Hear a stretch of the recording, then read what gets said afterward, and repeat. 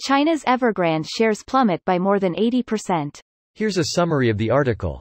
Chinese property giant Evergrande saw its shares spiral downward by more than 80% in Hong Kong on Monday morning after it resumed trading following a 17-month suspension.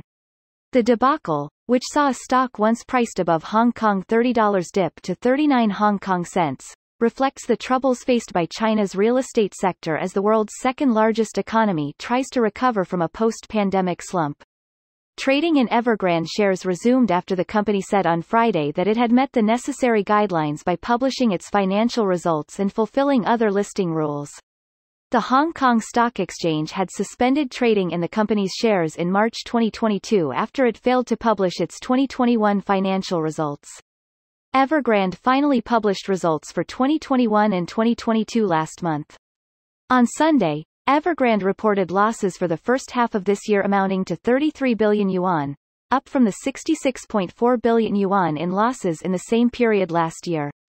Under a proposal to be voted on by creditors on Monday, they will be offered the chance to swap their debt into new notes issued by the company and equities in two subsidiaries, Evergrande Property Services Group and Evergrande New Energy Vehicle Group.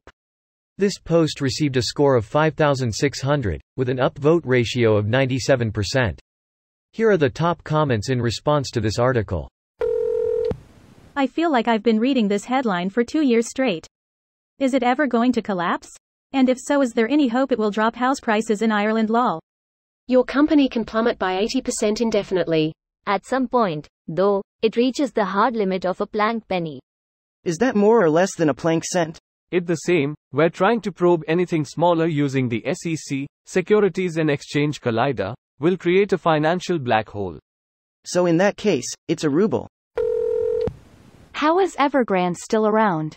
Intervention by the Chinese government to prop them up because they didn't want the public or investors to panic. 70% of the wealth among China's populace is tied to real estate. It's staggering. It's their version of the US stock market. Total US stock market value is $46.2 trillion.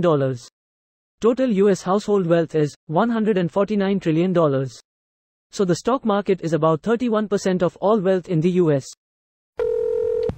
Every time I read about China's real estate market, I am even more convinced that it is a government-sanctioned Ponzi scheme. Have to pay for an unbuilt house, have to pay monthly mortgage years before you get to live in your house. Assuming of course it ever gets built. Oh, and the value or sales of homes can never decline.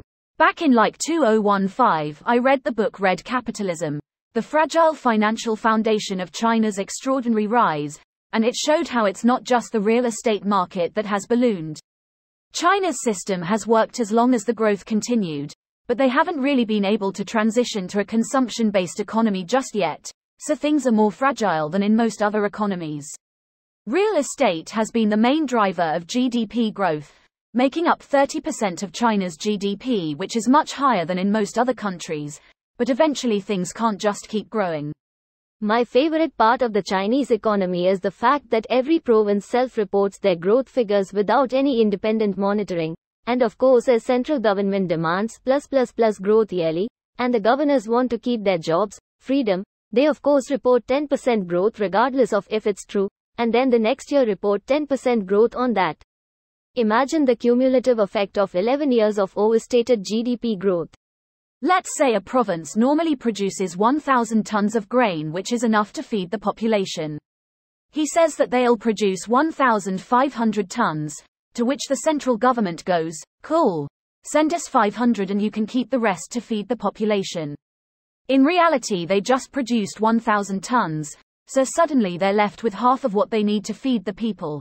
But since the local officials can't lose face, they just keep up the lie and let people starve. I really recommend the book Tombstone by Yang Jisheng to understand the Great Leap Forward. It's an absolutely brutal deep dive into both what happened on the ground while also giving the political background needed to understand it. This video was automatically created by Reddit to speech.